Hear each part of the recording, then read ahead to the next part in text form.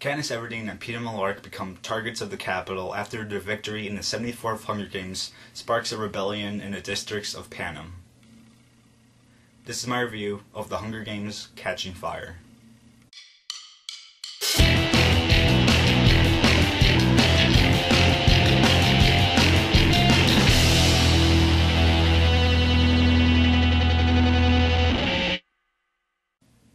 So if you've seen my first review for the Hunger Games movie, then you guys know that I thought that the first movie was good, even though it had its problems, but I still thought it was good overall. But when I heard that Catching Fire was getting a new director and a new set of writers, I was like, okay. And when I heard who those people were, I was like getting excited because I've seen those people's work, and I'll talk about who those people are in a second. But guys, Hunger Games: Catching Fire is an incredible movie. It is so superior than the first one. You guys need to see it right now. The good points. So like I said, I thought that this film was way superior than the first movie. Like on many ways, on many levels. Like with the directing, the writing, the acting, the cinematography, the visual effects, the costume design, the production design, the editing, the pacing. I thought it was just incredible. So the film is directed by Francis Lawrence, who has no relation to Jennifer Lawrence. But anyways, Francis Lawrence has directed films like Water for Elephants, which I've never seen. But I've seen Constantine and I Am Legend, which he directed, and I thought those films are good. The film is written by Michael Arndt, who wrote Little Miss Sunshine and Toy Story 3, which I both liked. And it's being co-written as well with Simon Beefroy, who wrote The Full Monty, Slumdog Millionaire, and 127 Hours, which I like those films as well. I thought that the writers did a good job of adapting the book onto screen, because there's a lot of stuff to cover in the book. Yeah, like the first 2/3 of the book are about Katniss's actions, like the aftermath of her actions, and like her trying to save her loved ones and everything. And the last third of it is about the next Hunger Games and everything.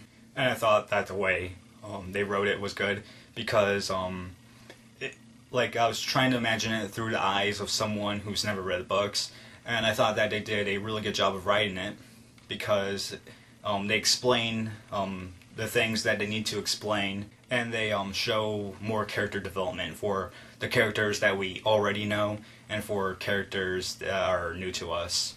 And I thought that Francis Lawrence, like I said, did a good job, but he did a better job than Gary Ross. I mean, where was Francis Lawrence for the first movie? Because I think Francis Lawrence, with his directing, along with the writing, brought the movie on a grander scale. And the reason I think that is because in the first movie, the movie was on a smaller scale, in my opinion, because it was really all about the games, really. But in Catching Fire, it's more about the politics of Panem, and it's more about the abuse of the districts of Panem, and it's more about like this rebellion that's starting, or that's trying to start. And just because of those elements, it was brought onto a grander scale. And I thought that the way the movie was directed was really good as well, because there are some really good visuals, and there are some really good action scenes. I mean, there's just one scene of shaky cam from what I remember, but overall I thought the action scenes were really good, way better than the first movie. As for the acting, Jennifer Lawrence still does a good job as Katniss. Josh Hutcherson as Peeta, like, he brought his acting levels up in this movie, and it felt like Peeta was a more important character in this movie. Liam Hemsworth as Gale was his acting was still the same from the first movie, like nothing really special. Woody Harrelson as Haymitch was good. Elizabeth Banks as Effie was good. Donald Sutherland as President Snow was really good. I mean, he was just menacing in this movie. Stanley Tucci as Caesar Flickerman was good. Even Lenny Kravitz as Cinna was still good. As for the new people coming in to the film franchise, Sam Claflin, who's from movies like Pirates of the Caribbean on Stranger Tides and Snow White and the Huntsman, which I didn't really care for those movies or his acting. But in Sam Claflin showed his acting chops in Catching Fire. I mean, I thought this was his best role that he's ever done. Jenna Malone as Johanna was really good as well, because I thought that she brought the character alive. I thought that she did a really good job of like reenacting the character and everything. And the final thing I'll say is about Jeffrey Wright, who plays Beatty. I thought he did a good job as Beatty. I mean, there are some things that may have changed, but overall he did a good job as Beatty. Oh, and I almost forgot, there's Philip Seymour Hoffman as Plutarch Heavensbee, who's the new gameskeeper for the next Hunger Games. I mean, for this Hunger Games. And he did a really good job, even though he wasn't really in the movie that much. I thought he did a great job with his role as Plutarch. The final thing I'll say about Catching Fire, the good points anyway, is that it has good comic relief at points. I mean, there's not much comic relief, but when there is comic relief, you know it's there, and it's funny at points. And when I was laughing, like, people in my theater were laughing with me, and it was good. And the one last thing I want to say before I go to the bad points is the ending of this movie. Because like I said, I was trying to view it through the eyes of someone who's never read the books, and if I saw that ending, I would have been like, oh my god, it was that good. It was like a cliffhanger ending, and it was like in correlation with the book, because that's the same way how the book ended, and I thought that the way it was presented on the screen was good. The bad points. So even though Catching Fire is phenomenal, there are just little bits that I didn't like about the movie. And one of those bits is the pacing. Even though the pacing is good, at some points it felt like it was a little bit too fast-paced. There were some parts. I mean, the games overall were good, but there were some parts where it felt like there was more to be shown in that part of the games, or more stuff should have been developed a little bit more. One of those things is the ending, and even though, like I said, the ending was good, I thought it was just a little bit too fast-paced. I mean, in the first Hunger Games, like, the ending just came like that, but yeah, the ending in Catching Fire was better, but it was just still a little bit too fast-paced, in my opinion. Another small bad point was the writing. Even though the writing was fantastic in the movie, I thought that some elements of it were bad, like the love triangle. And I think this goes back to the pacing as well, because Katniss, Gale, and Peeta have this love triangle going on. And I was trying to view it, like I said, still, through the eyes of someone who's never read the books. In the end of the movie, I was trying to, like, figure out, like, who Katniss was more affectionate towards. And I couldn't, like, really think of who it was. I mean, I know who it is from the books, but like I said, in the movie, like, I didn't really know who it was.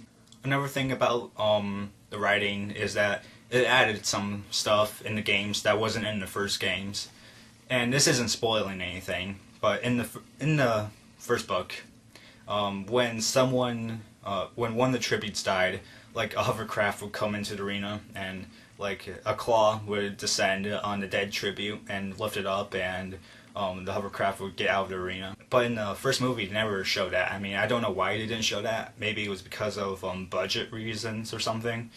But in the second movie, it showed that, and if I never read the books, I would have been confused, because I was like, I didn't really see that in the first one. I wonder why that's happening right now. So what I'm trying to say is, like, if it wasn't in the first movie, then don't put it in the second movie.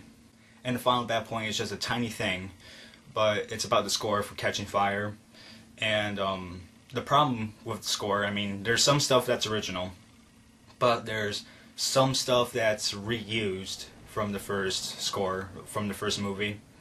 And it annoyed me a little bit. I mean, I understand the Capitol theme, like, yeah, I understand that part since it's the theme of the Capitol, but there were other tracks from the first score that were reused, like, they weren't recycled, and by recycled, I mean, like, they had a different tone to it, or a different mood to it. No, they're just reused, like, the same tone, the same mood and everything, and I found that to be a little bit sloppy and a little bit lazy. I mean, I think they could have made something original, in my opinion. So my dad thought that the first movie was good, and he gave the first movie a 3.5. But for Catching Fire, he gives it a 3.75 out of 4 stars. And I give it a 3.75 out of 4 stars as well. I thought that this film was incredible. You need to see it right now. If you haven't seen the first movie, then go see the first movie now, even though you've never read books, because you need to see this movie. Alright, spoilers for Hunger Games Catching Fire.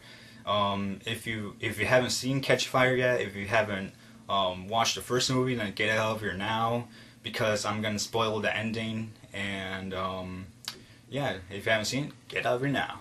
The first thing I want to talk about is District 13 being mentioned not that much. And some people, like fans and moviegoers, may think like, well, what's District 13? And I thought that them not really mentioning District 13 was good, because it sets up something that you want to know in the next movie. Because if I hadn't read the books, I would have been like, what's this District 13? I want to know in the next movie. And that's why I thought it was good, because I want you to see the next movie, because about District 13. It's like, what's this District 13? Why is it so special? So the ending, like I said, was really good. I thought it was a good way to end the movie, and it was a direct adaptation from the book. Like nothing was really changed from the book onto the screen. I thought it was a really good way to end the movie, even though it was a little bit fast-paced, like I said in the bad points. But overall, it was a good movie. Because if I hadn't read the books, I would have been shocked to hear what Gale says to Katniss, like, what Haymitch says to Katniss at first when they're on the hovercraft. Because when they're on the hovercraft, Haymitch tells Katniss that Peeta is captured by the Capitol, and the Capitol is holding them up. And I would have been like, whoa, what? If I hadn't read the books. And then when they're in District 13, I guess, at the end of the movie, when Gale says, there's no more District 12, it's been destroyed, I would have been like, wait, what? And then you saw Katniss's face. Jennifer Lawrence did a really good job in this scene, like in the ending scene, because you see, it's an overhead shot, like, that's going down on her, and you see, like, her face is, like, really sad at first, and then it turns into confusion, and then it turns into like pure rage, and it's like, holy crap, this, and then it ends, and it's like, wait, that's it? I want more. I mean, that's the thing I like about the ending, because it wants you want more. So that was my review of The Hunger Games Catching Fire. It is incredible. It is way better than the first movie, in my opinion. Like I said, you guys need to see it. If you haven't seen the first movie, like I said, then go watch it on Netflix. I think it's on right now, or go buy it right now and watch it, because you need to see this movie. I promise you, you won't be disappointed. It's worth the money, and that's it.